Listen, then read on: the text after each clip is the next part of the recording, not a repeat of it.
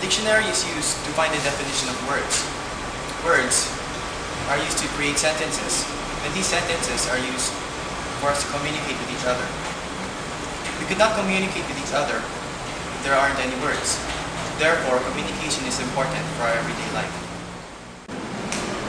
It is essential in our moves that we do in our everyday lives. Here in school, once you need to borrow the books, you must first ask the librarian and you must communicate with her. Hindi mo naman siguro pwedeng hiramin ng libro nang hindi nagpapaalam, di ba? Morning, madam. Is it possible that I can borrow this book and bring it down? Yes, of course. You may sign the book card and be sure to bring it back tomorrow. Okay? Thank you, madam. Many students nowadays are really good at communicating with each other. They have different forms of communicating with each other, like through text, through phone calls, and through the latest internet chatting. Just like what these students are doing right now. Sometimes, students at this moment are trying to share the latest news about their favorite telenovelas, like what I watched last night. It was Coffee Prince. It was about Arthur Choi and Andy Go. I like the story. Todo na to the highest level, yeah! That is right, but there is one thing bothering me. In communicating with others, especially in the school setting, we are using what language? Well. What would you expect? Pinoy ako, kaya Tagalog ang gagamitin ko lingwahe, di ba? I know that, but we should still try to practice speaking English, because in the future it could help us. That's the problem. Students like me doesn't want English unless klase to ni Mr. Agustin, kundi maglalason siya. That's why we are here today to unveil the problems that we students are experiencing right now. Join us as we discover the factors that affects English communication among students. Hearing the opposite pulse. Go, go, go! Let's go!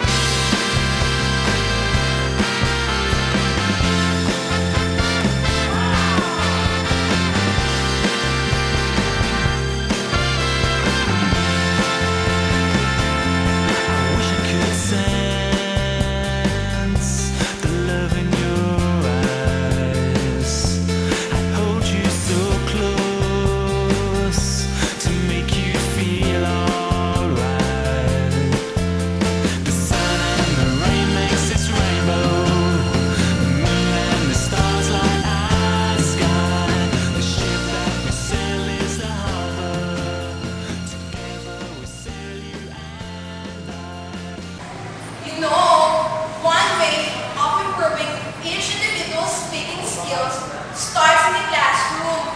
For now, let's take a class on what really is an English class. Last meeting, We're here so now we should talk about observe the classes, exposition. Mr. Agustin. Okay, so kindly narration, and argumentation, so that it may be said that the process of explaining is the most important in the form of discourse. Okay, so as you heard that exposition is the form of discourse. How come that an argumentation is a part of the so-called exposition? Speaking of exposition, why don't we say that argumentation is an exposition? Okay, classical. Because when we speak about argumentation, we were talking about things. In writing an exposition, we usually explain something that intends to be something that we observe, something that tends to have an explanation. Okay.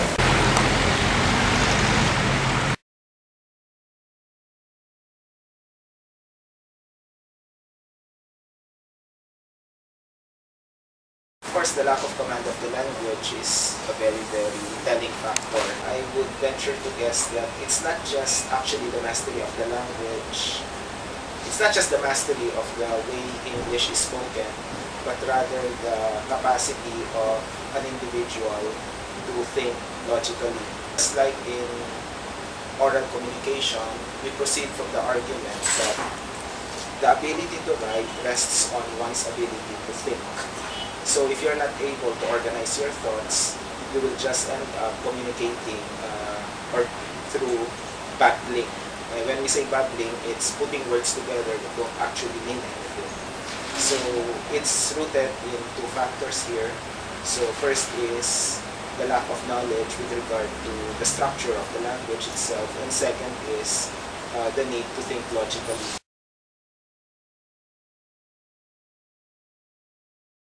It's necessary to learn English, but only as a secondary language. What we should try to strengthen is mastery, let's say, in using Filipino as a medium of communication. So for example, in this university, we try to take on a bilingual approach to education. We don't impose upon students that they should write or communicate only in English. If they want to communicate in English, fine. Okay? But we don't take it against them.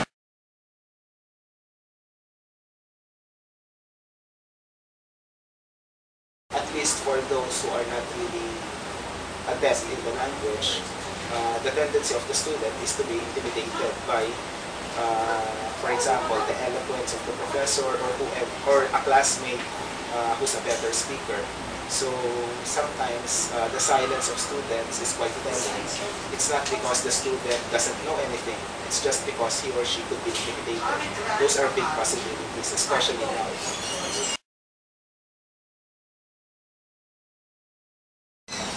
Okay, well, that's an interesting question.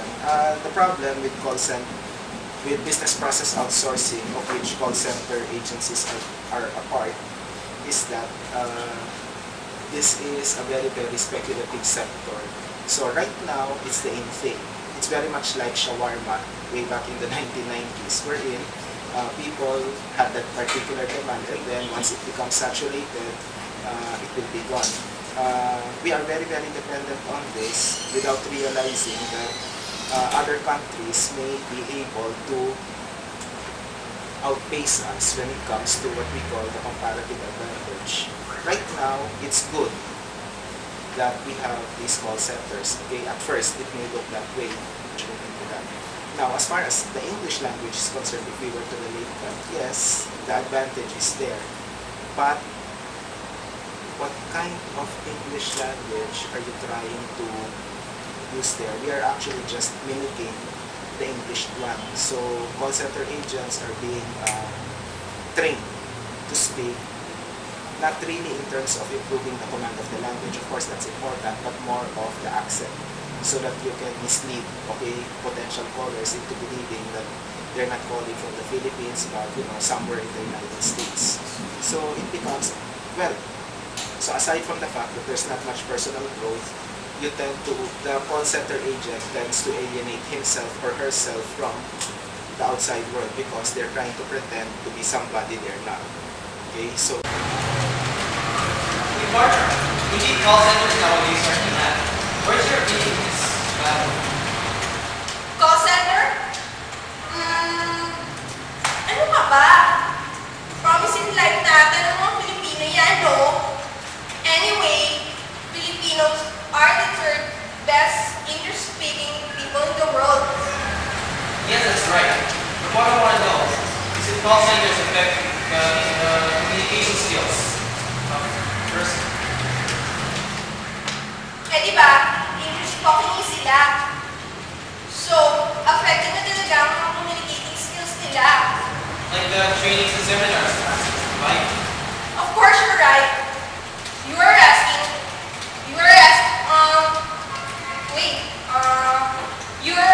on what affects communicating skills of the call center, right? So come on, let's go. Let's go. Go! So we're here today in Perverties, and I'm going to be interviewing a call center agent.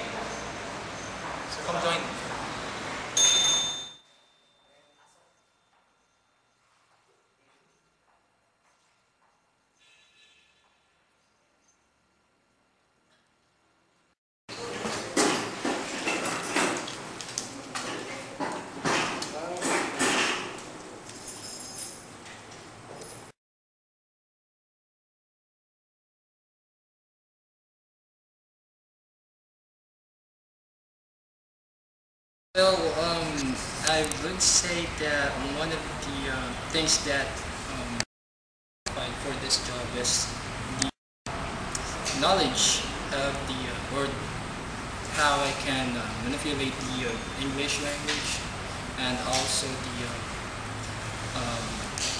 with training, I'm sure that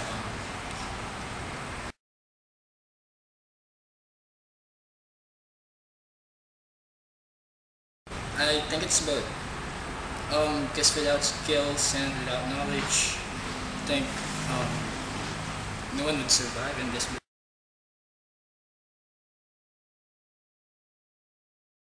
Yeah, speaking English. Well, because as I know, there's no call center like that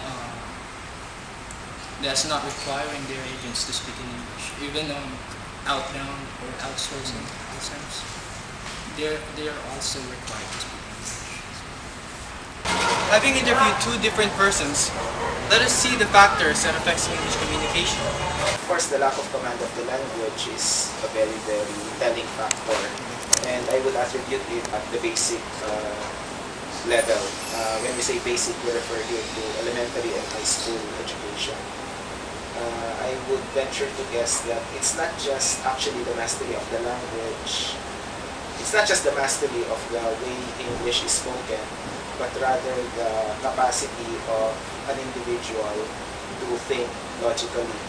Yes, I think the greatest factor is the environment or the surroundings. Because among the college students I've noticed, and based on my experience as well, they're not practicing English because their friends or their teachers are also not speaking in English. Now, if you really want to have better command of the English language, I think it's better for practice.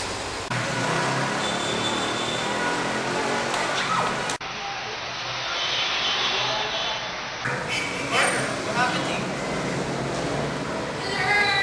Obvious ba? Napatapa na nga, di ba? What did you trip over? I was texting. And ito nangyari. Oh my God! Where's my cell phone? You know what? One of the factors of delivering English communication is misunderstanding. Text messaging is one of them. I think so. But we need to ask or check what the experts would say. Go, go, go! Well, it depends on the way you text, you compose your message. If it's through predictive text input, then you are challenged to condense into manageable number of characters what you want to convey. But if it's through multi-tap input, the kind of texting language that you have, C and then U. Okay, so it becomes counterproductive in the sense that, well, from my experience with students, sometimes their notes would be, because sometimes the way you communicate through text gets used also in other forms of communication, like the written word. Texting, SMS, yeah, it's a great factor because when you text, the spellings, the grammar, it's disregarded. It's just, if the idea is there, it's okay. If it's texting, but yeah, so with the text,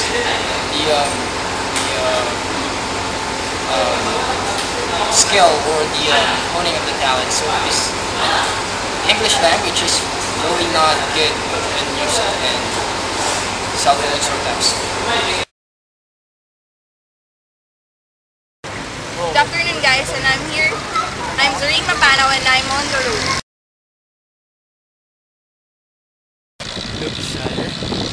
Okay. Camouflage. Bouquet. Noctian. Wait. Camouflage. Okay. Nuptial. Okay. Isa pa. Camouflage. Yeah. Bukit. Camouflage. Okay. Okay, thank you. Nuptial. Camouflage. Okay, ikaw na. Okay. Okay, thank you. Bakit? Nuptial. Okay. Okay.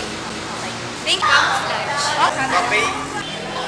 Okay. Okay, thank you. Have you ever tried thinking of the possible solutions to the factors of speaking in English preference? Hindi pa eh. Let's try to find out. Come on. immediate and long-term solutions that we can consider.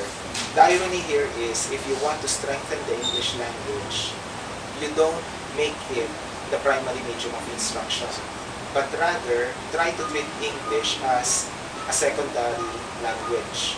We have to equip students with the necessary skills and knowledge for them to think critically. So that's the basic factor to consider. If we want to ensure respectable command of the language, whether it's Filipino or English, critical thinking is very, very important. I think that students should be able to learn how to organize their thoughts, and they can better organize their thoughts if they have thoughts to begin with. Okay, that's one.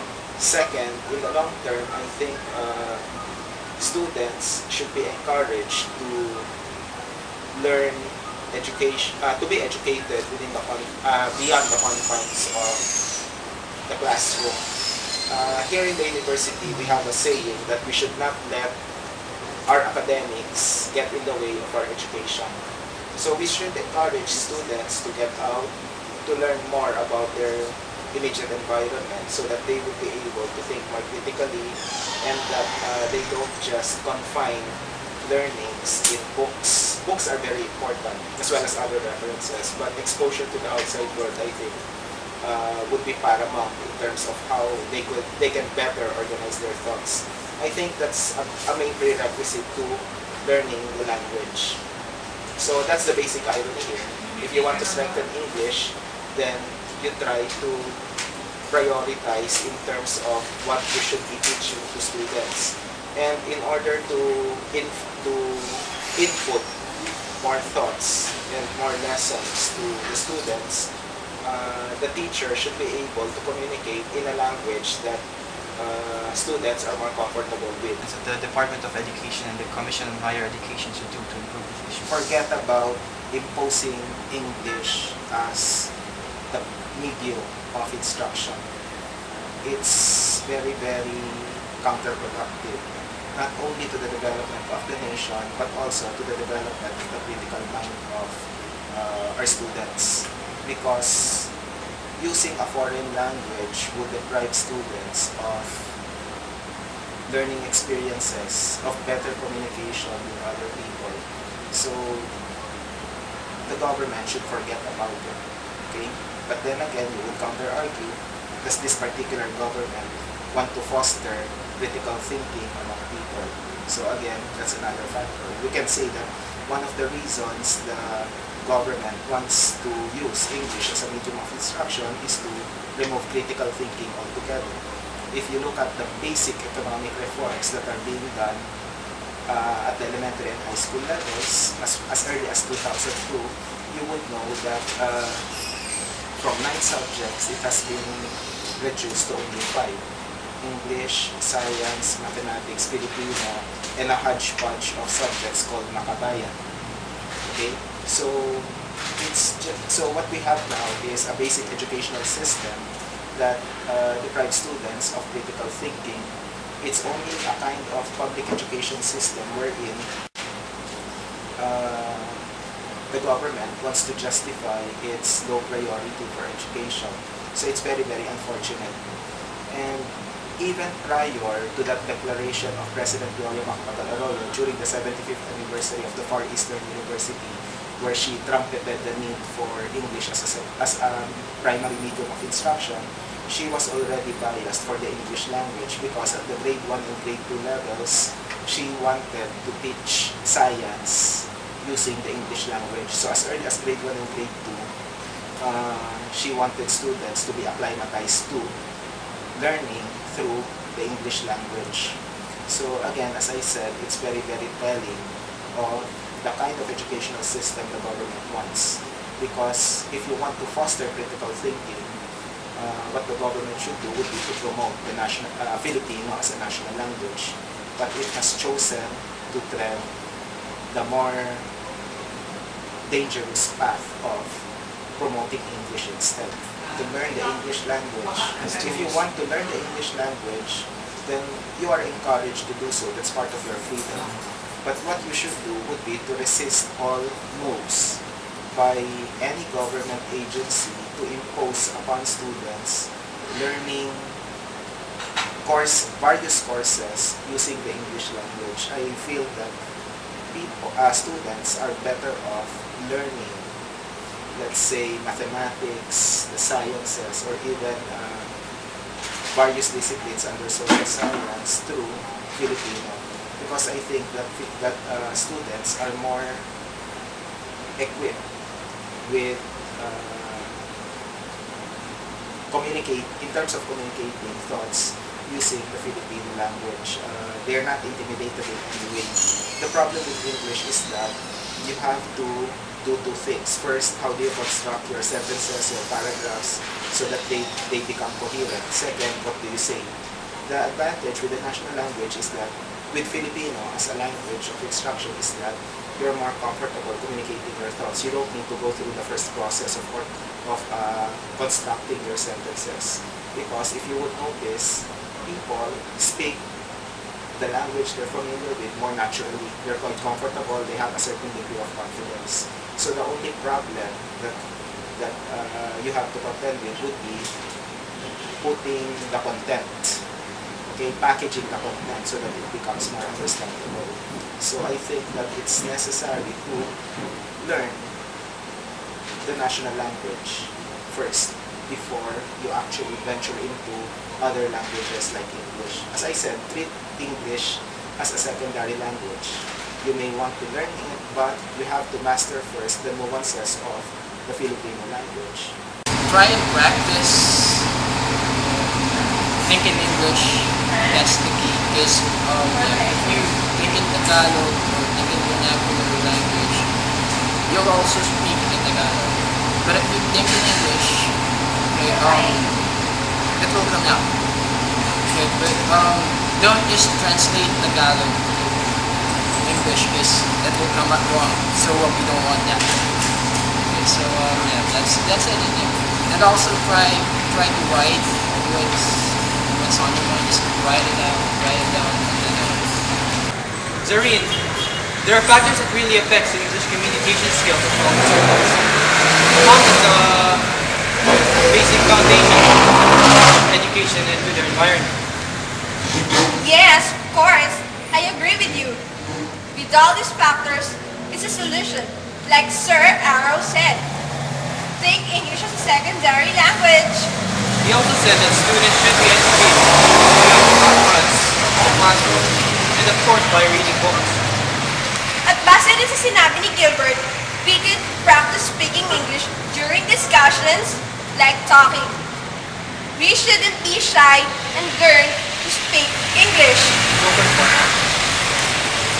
Siyempre, importante rin naman ang correct pronunciation, no?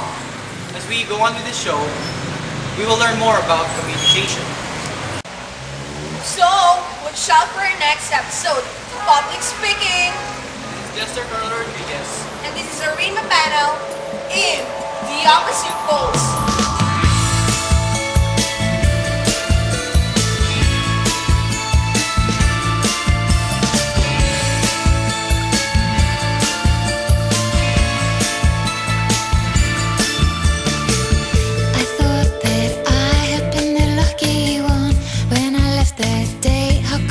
So wrong. I sit by my telephone. It does ring, but there is never him. I go to Jack's on the corner shop. Tell him all of you how you stole my heart. Oh Jack, I don't know what to do. He said, leave it, girl. Play it cool. If a boy want a girl, he get in touch with her.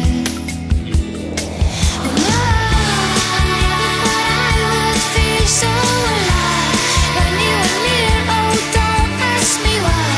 The way you smile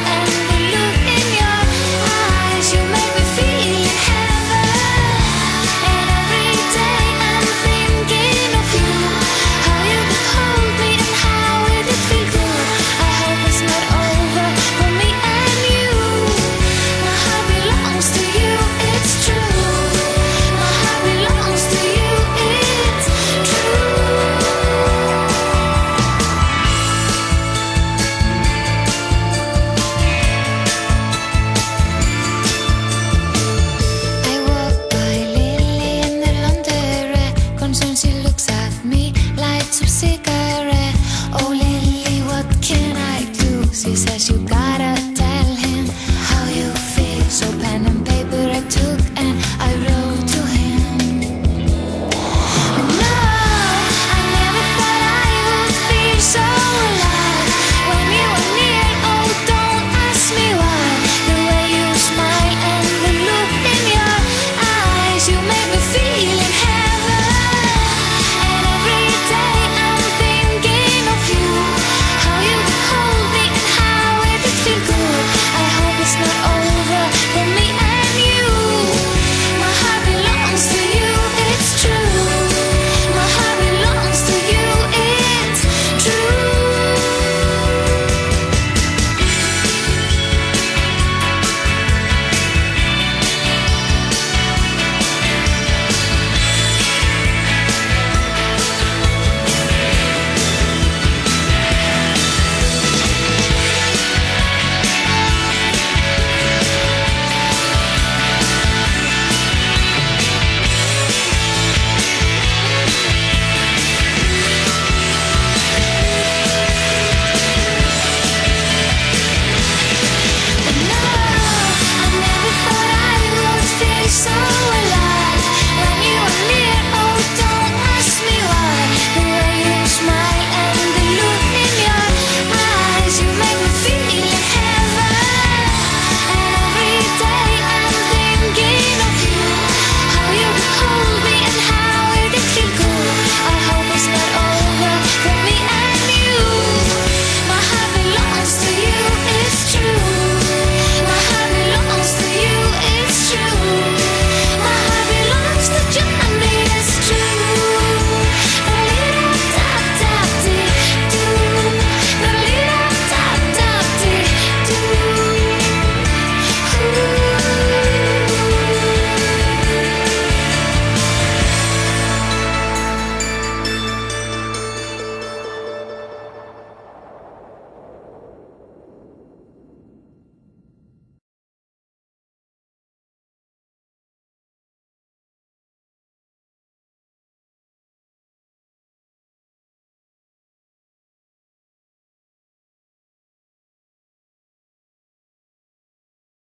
Oh, are you sure you wanna end it all, my love? Do you really need more time to think about your life? Do you really wanna read the same old book? Do you really want...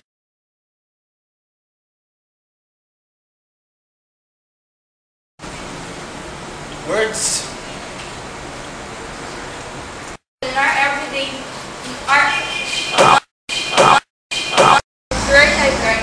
to your library, you must Cut. it is Mr. Agustine's class. That's right, but do The opposite sex.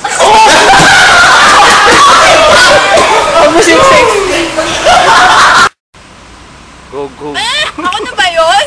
Sorry. Other. Buki. Ay, Roka! Romali yan, Romali!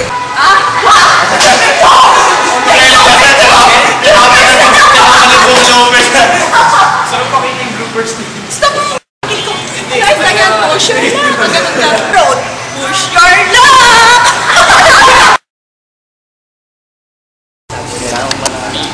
Actually, both of you.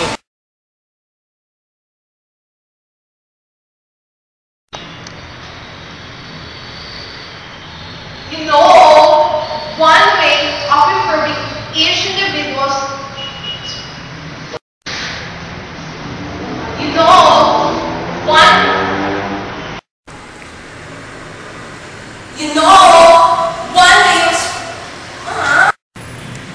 You know, one way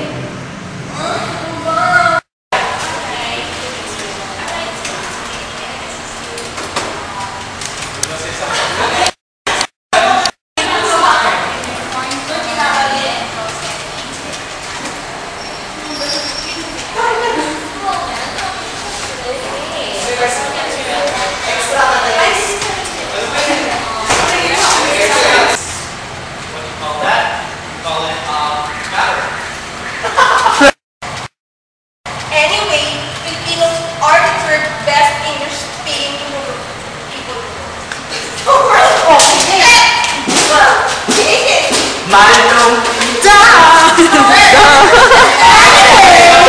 Alam mo yan ako siya. Sabi ka, the truth or lie, guys. Una naman.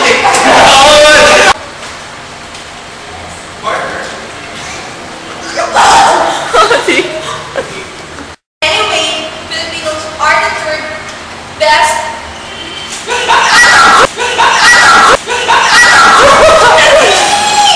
Stop muna, baka ko sa mga ikaw, baka babalik mo. Ano mga Pilipino? Ay, shit eh.